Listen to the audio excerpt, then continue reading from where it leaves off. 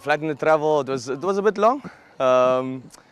Tried to sleep a bit, but you know, with the long flights, it's very difficult. You know, you get an hour or two sleep in there.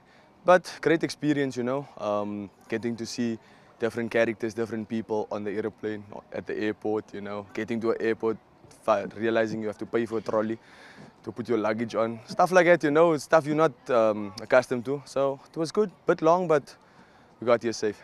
I think traveling with the team and bonding experience is quite good. You know, trips like this is where you form that culture, that brotherhood, you know. You spend a lot of time with each other. You know, generally it's a day or two, but you know, this is almost 3 weeks. So it's been so good so far. And I think we're looking forward to it, and I think it's going to be a blast.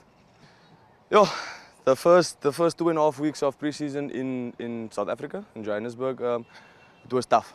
You know, obviously with the new guys in, new fitness trainer, you know, the new assistant coach, you know, they new goalkeeper coach, they put us through our paces, you know, and it was a bit different for us, especially for the goalkeepers, you know.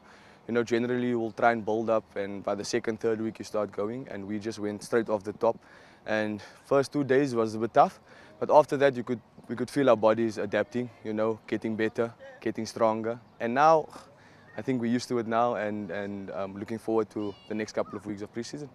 How is it like training with the younger players? I think it's good for me. Coming from an academy, I know how important it was for me as a player coming from the academy into the first team, and how it feels when you are welcome with open hands, you know. But the aspect of working hard, and I think the guys have been they've been doing good. Some good talent, and I mean they've shown us some flames, some of the guys, and really looking forward to, you know, spending the rest of camp with them, and obviously share some experience, and then helping them shine for the team.